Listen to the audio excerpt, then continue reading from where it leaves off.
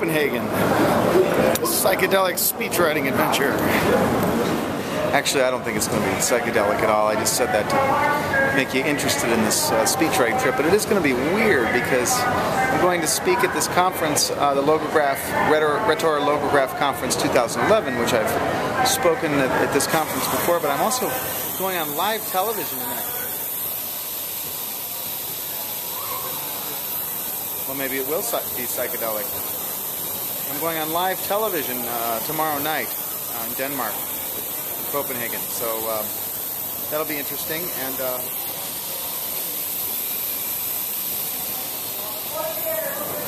good old United Airlines. They stuck me in the middle, even though I had an aisle seat. They stuck me in the middle. I said, I think I'm in the middle. I think I signed up for an aisle. She says, yes, you're in the middle. Well, I know, but I signed up for the... We've had a change of aircraft, smaller aircraft. You're in the middle now. Was there any remuneration that you might give me for this indignity? I have absolutely nothing, sir.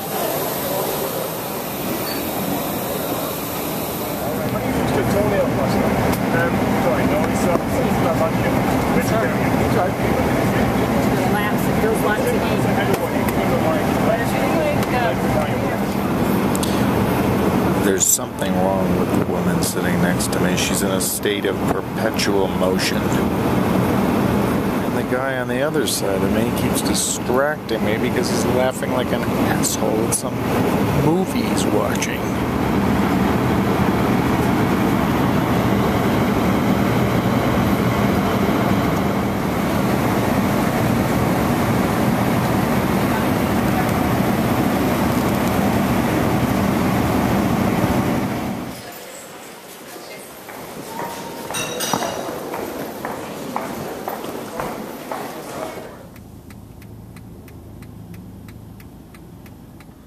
Going on live TV in Copenhagen tonight to talk about speeches. What if I screw up? I always see people for the first time on TV and think they're going to screw up. I think they must be so nervous, and sometimes they look nervous. What if I look nervous? What if I go blank? Why are they talking about speeches on Sunday night on the TV news? The segment's supposed to be 10 minutes long. Why are they talking for 10 minutes about speeches on the TV news on Sunday night? These questions make me nervous. What if I sweat like Nixon during the 1960 televised presidential debates against Kennedy?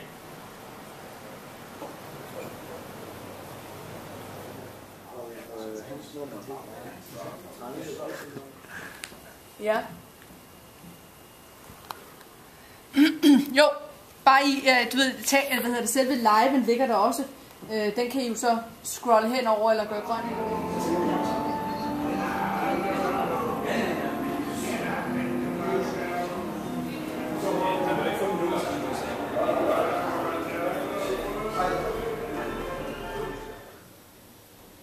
Well, if it's a choice, I'll take the elevator.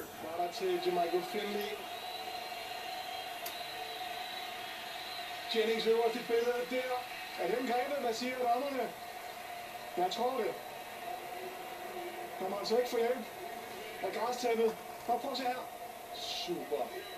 Super catch. Jet lag. Heading out for a walk at 6 a.m. If a guy from Chicago was ever going to be a little nervous, a town like Copenhagen, this would probably be the time of day. Nobody's out yet. I don't think people go to work quite as early here. Some sort of loud, drunk people every once in a while in an alley. $7 a.m. What could be going on in there?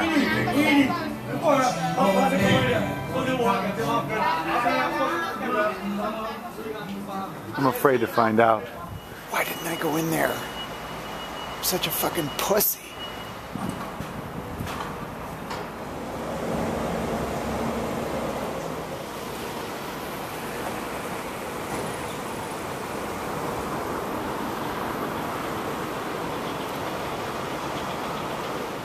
What do you have for breakfast in Copenhagen?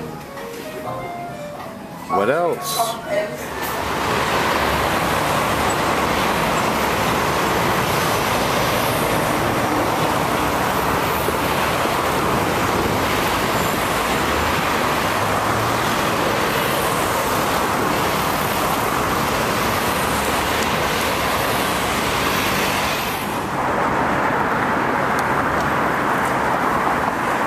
On the bridge to Christianshavn.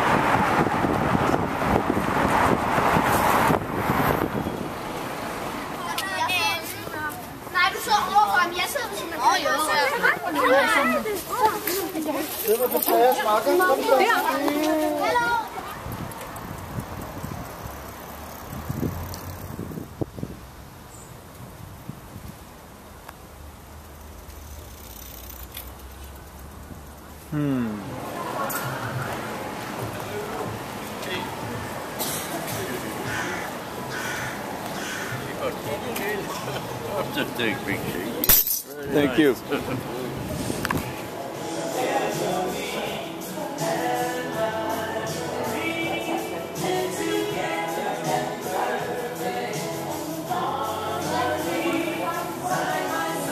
We're in Denmark. Ivory and ivory. Occupy Copenhagen group. I know this guy. Yeah, you know this guy in the US, but he's also very well known here because you could say that he spoke his way to the presidency, right? And if he's going to be re-elected, that will probably be because he speaks his way to the presidency again. And this is the president of the Danish trade unions. You can see they made it like the Obama poster. Yes. Say something good about our country. With God's help and for the sake of our nation, it is time for us to join hands in America. That violence, that stain of bloodshed that is spread across. So, ladies and gentlemen, we've seen what can happen when a speaker with conviction uses creative and artistic means to deliver an utterly unique message to an audience. Real, lasting good can be done. Then you will need it all.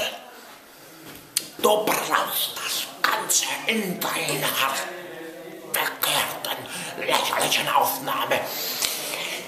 Denn ohne die Ganzheit wird die Einzelheit nichts bedeuten.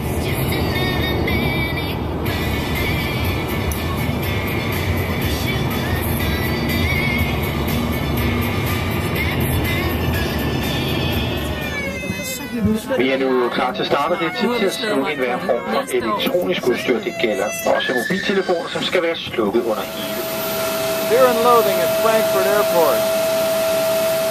We're all gonna die. My real problem when I travel is that I'm a goddamn klutz. I just,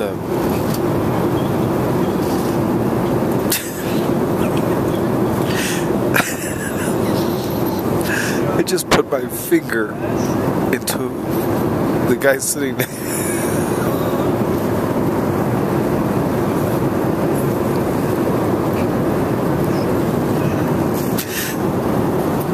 I just put my finger into the sprite of the guy sitting next to me.